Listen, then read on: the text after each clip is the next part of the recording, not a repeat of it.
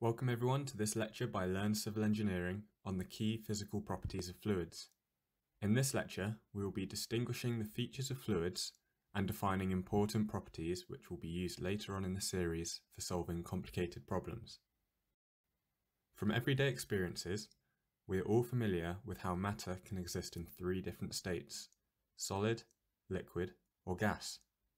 A typical example of this is H2O, with its three states of ice, water, and steam. Substances that are either liquid or gaseous states are regarded as being fluids. Molecules of a substance in a solid state are closely packed together, bound by strong cohesive forces holding the molecules in a stable equilibrium in a virtually permanent arrangement. As a result of this, solids have both definite volume and definite shape. Molecules of a substance in a liquid state are also closely packed. However, the molecules are in continual relative motion to each other, so the arrangement of the molecules is constantly changing. Intermolecular cohesion means that a liquid has a definite volume, but it has no definite shape. Molecules of a gaseous state are, relatively speaking, widely spaced apart, typically 10 times greater than in a liquid. As a result, there is virtually no intermolecular cohesion in gases, and so the molecules move freely along linear trajectories, until they collide with one another or a containing boundary. Therefore, gases have neither a definitive volume nor a definitive shape. We can demonstrate these abilities for matter in each state to vary or keep a constant volume and shape by exploring what would happen if we placed matter of each state into a container. Due to its definitive volume and shape, if you were to place a solid into a container, the solid would not change at all. If you placed a liquid into a container, however, due to its non-definitive shape and due to gravity, the liquid will flow to fill as much of the container as possible, forming a free surface without changing its volume. Finally, if you were to place a gas in a container, the gas would expand to fill the container totally, varying its volume and shape. A change of state of a substance is caused by a change in temperature and/or pressure. We are familiar with how cooling water to its freezing point results in a change from liquid to a solid, and likewise heating water to its boiling point results in a change from liquid to gas. However, it is also possible to boil water without heating it, but by significantly reducing the pressure of the surrounding environment. All materials, to some extent, exhibit deformation under an applied force, but there is a key distinction between how solids and fluids deform. Applying a shear force to the top surface of a solid results in a deformation to a fixed extent. The solid deforms until a point of equilibrium is reached, where it can offer permanent resistance to the applied force. On the other hand, if a shear force is applied to the top surface of a fluid, the deformation of the fluid will continually increase without limit for as long as the force is applied. That is, the fluid flows under the action of the applied shear force. That's not to say that the fluid does not offer resistance, it still does, except it is not enough resistance to allow a state of stationary equilibrium to be reached.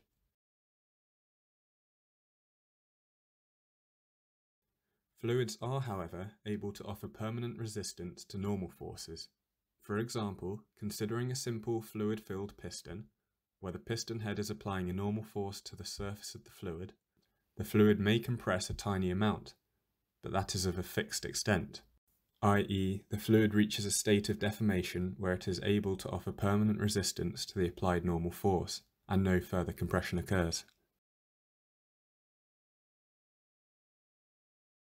Therefore, to conclude this section on deformation, we know that when a fluid is subject to a shear force, it must flow.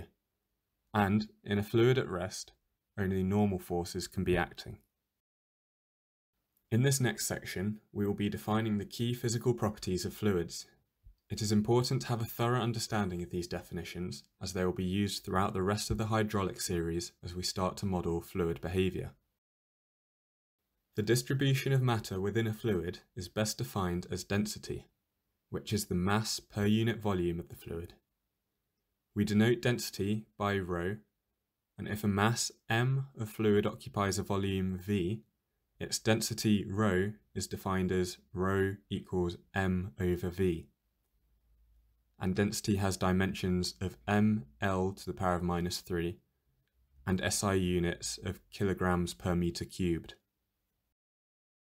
Here is the table showing typical values of density for some common substances for solids, liquids, and gases. The data shows that gases are considerably less dense than liquids and solids, which are of comparable density.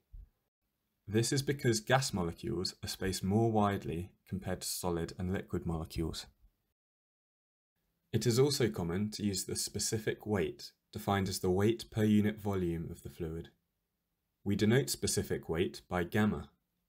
If a mass m of fluid occupies a volume v, its specific weight is defined as gamma equals mgv, which is also the same as saying ρg.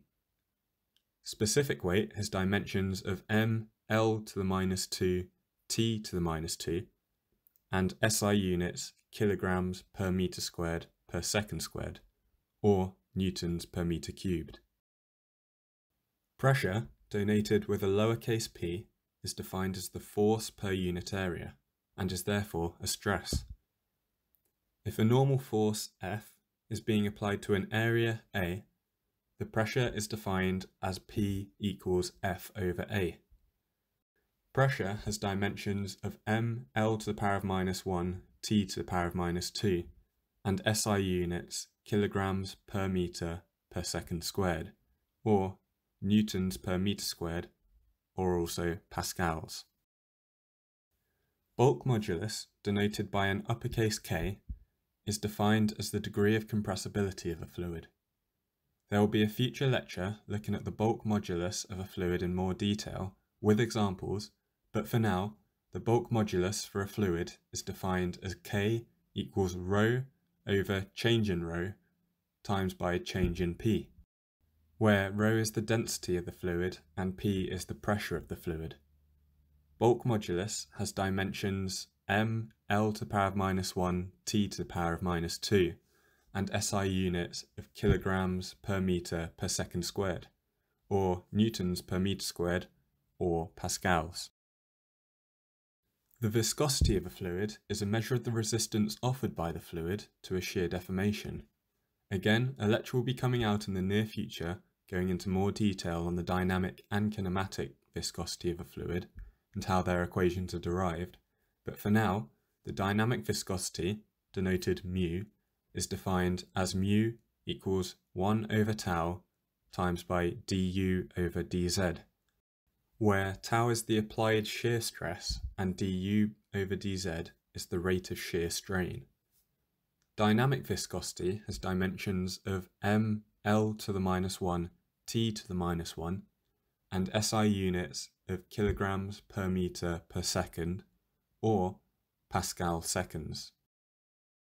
Kinematic viscosity, denoted nu, is defined as nu equals mu over ρ, where mu is the dynamic viscosity and ρ is the density of the fluid. Kinematic viscosity has dimensions of L squared t to the -1 and SI units of meters squared per second. To recap, in this lecture we have learnt how to distinguish the different states of matter, the different modes of deformation of a fluid, and we have defined the key physical properties of fluids, including fluid density, specific weight, pressure, bulk modulus, and viscosity. As I mentioned earlier in the lecture, a video will be coming out next for each of the bulk modulus and the viscosity of fluid, going into more detail on both. This has been a lecture by Learn Civil Engineering. If you have found this lecture useful at all, please show support by subscribing to the channel and leaving a like on the video. If you do have any remaining questions or would like me to cover a specific topic, please leave them in the comment section below and I will try to respond as soon as possible. Thank you for watching.